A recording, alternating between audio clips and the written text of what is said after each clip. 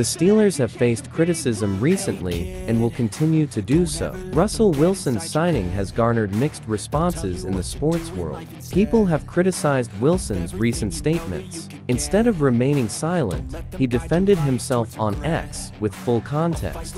Shannon Sharpe read comments from Wilson's latest interview on the Nightcap audio podcast. Wilson was optimistic about opening doors for NFL black quarterbacks. Angered by those statements, Sharpe attacked him on the air. So, what role did Doug Williams play? The first African-American quarterback to actually get to and win the Super Bowl and win MVP. So, what about Shaq Harris? What about Joe Gilliam? So, what did Marlon Briscoe do? Jack Harry? Steve McNair? They opened no doors? Donovan McNabb? Michael Vick?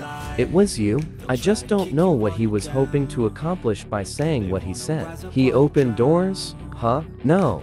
It was the guys who came before you who had success who opened doors for you. Before Wilson's draft, many accomplished African-American quarterbacks entered the NFL, like Doug Williams, who won a Super Bowl and MVP. Sharpe said that the first player to do something receives credit, not the second. Wilson defended himself on X, adding that Sharpe misinterpreted his words. In his post, he highlighted the transcript where he commended previous quarterbacks. Wilson also mentioned rising quarterbacks. Wilson said he paved the way for them. The speaker mentioned Patrick Mahomes, who leads the Kansas City Chiefs' current dynasty, in the interview. Wilson wants other African-American quarterbacks to win championships like him and Mahomes.